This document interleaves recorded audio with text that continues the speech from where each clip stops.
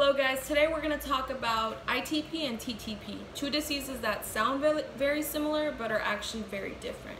So TTP is thrombotic thrombocytopenic purpura.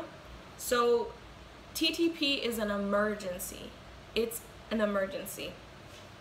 So it's caused by a deficiency in Adam's TS13 cleaving protein. And if y'all remember, that's the protein that cleaves the von Willebrand factor. If you don't have that protein, the von Willebrand factor, they're super large and they tend to make the platelets clump more. So they, the platelets clump together and it causes, thrombotic events that lead to the microangiopathic changes that we see with this disease. So your patient will present very sick, very, very sick. They have something called the pentab, which can help us remember. 100% of the patients will have anemia. 100% of them will have thrombocytopenia. Some will develop neurological changes due to stroke. They can have fever, and they can have type organ damage, such as the most common one is renal involvement. So again, your patient will be super sick. You want to make sure that you order tests such as lupus.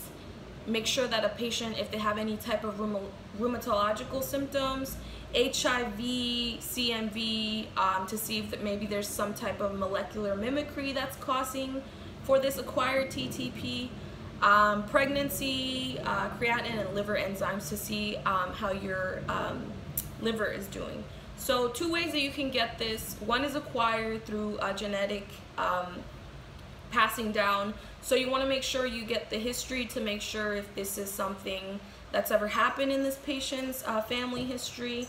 And you want to make sure that you also think about acquired type of causes of it. So acquired, a patient can acquire this due to, again, molecular mimicry and through certain drugs, which I'm not really going to talk about, the drugs that can cause this.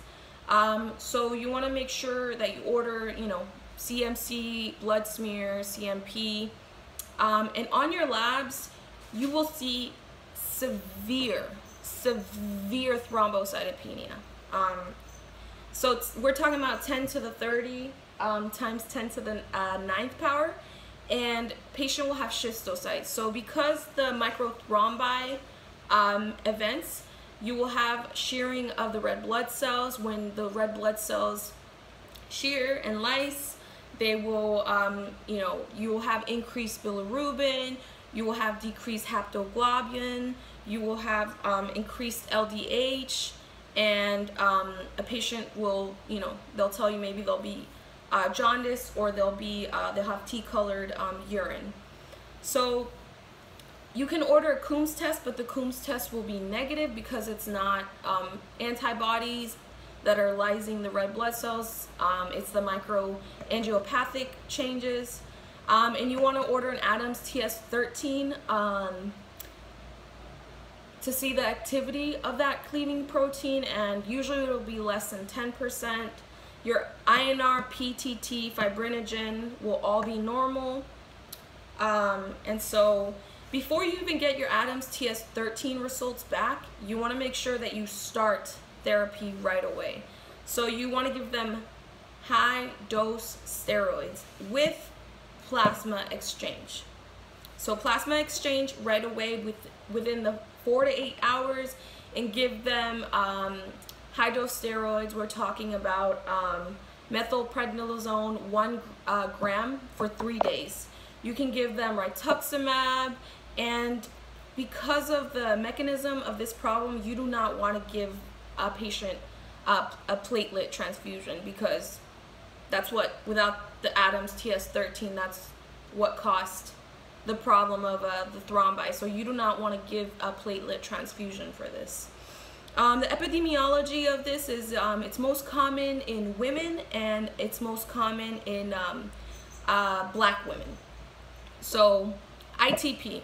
So ITP in med school, if you guys were taught the name of idiopathic thrombocytopenic purpura, throw that out the window because they're not really using that. They're now calling it immune thrombocytopenia because now they know more and they know that it's immunologically caused.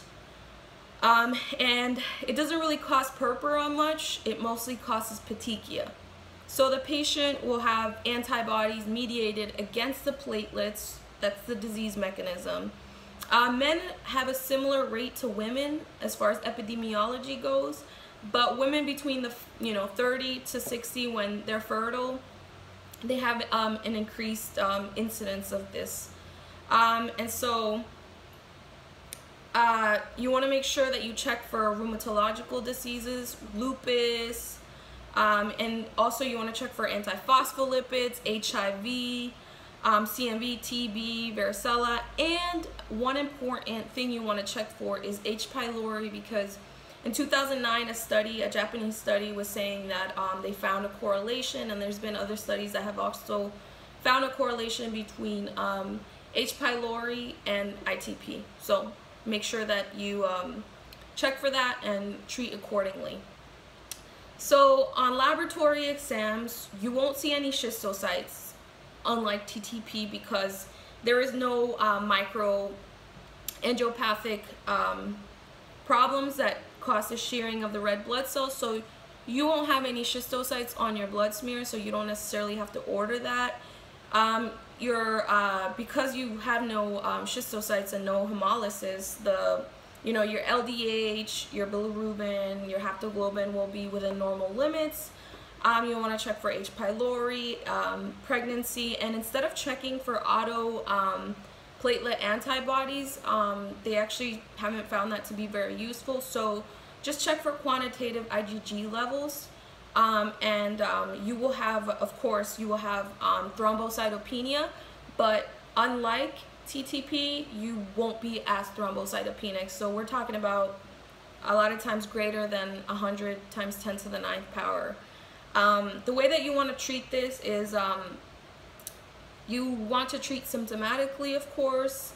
You can give IVIG plus a high dose of steroids, and you only want to transfuse with platelets if they have like numbers close to what TTP patients will present with, less than 30 times 10 to the 9th. So those are the main differences. And one quirky kind of thing that helped me remember in med school was TTP. It starts with a T, so the patient will be super sick. They'll be intubated, whereas ITP, the patient won't be as sick, and it starts with an I, so the patient will be like, I'm bruising. And so that's a good way to kind of remember the two things. But TTP, medical emergency, get that plasma exchange as soon as possible.